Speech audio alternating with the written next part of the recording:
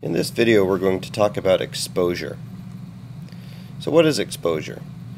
It's the state of being exposed to contact with something or the active instance of being uncovered or unprotected.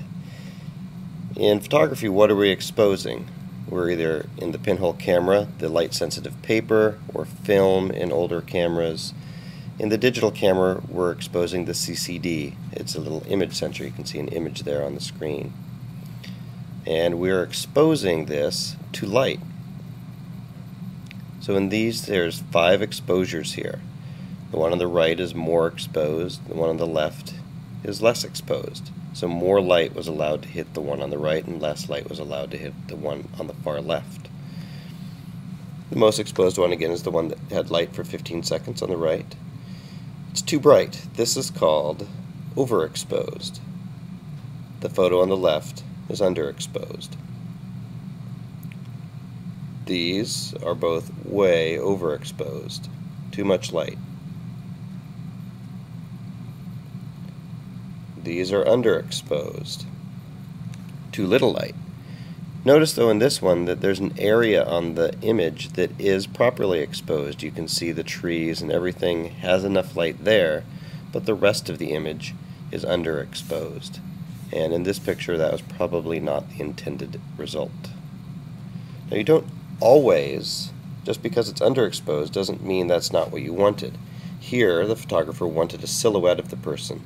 He's underexposed and this works. It's properly exposed over here in terms of being able to see what's in the picture, but getting the silhouette was a purposeful underexposure of part of the image. So what controls exposure? Light, the amount of light that's in the scene. And what can we do about that? We can add or remove light, move the subject into the sun, add lights, use a flash, take away lights, turn off the flash. We can control how much light is hitting the scene, hitting the subject. But if we can't control the amount of light, what can we do with the camera? If you remember with pinhole cameras, we have a light-tight box, so nothing's getting in there.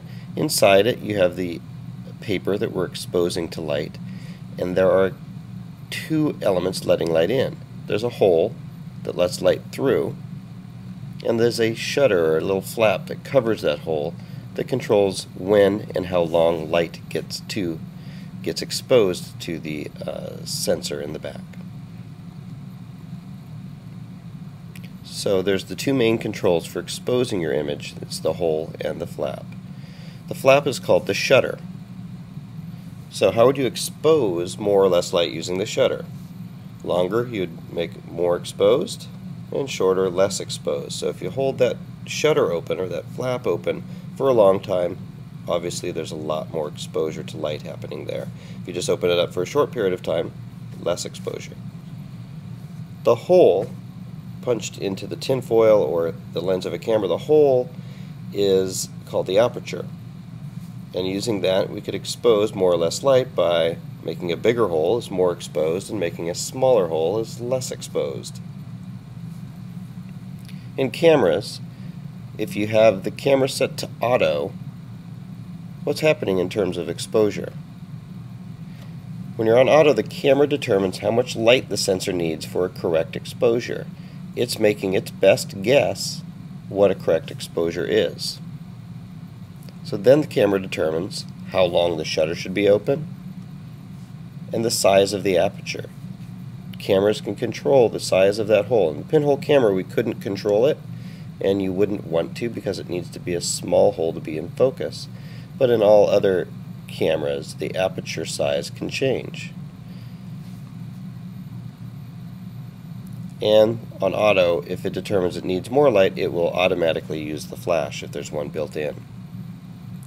So in summary, exposure in photography is the act of allowing light to hit the sensor or the film or the photo paper, whatever is the light sensitive thing recording the image. If you're overexposed, you let too much light hit the sensor. If you're underexposed, you let too little light hit the sensor and your image is too dark. The shutter is one way to control the light hitting the sensor, and that can be open longer to allow more exposure, or shorter to allow less exposure. Then you have the aperture, the hole that is letting light through when the shutter's open. And a smaller aperture lets in less light, and a larger aperture lets in more light and will create more exposure.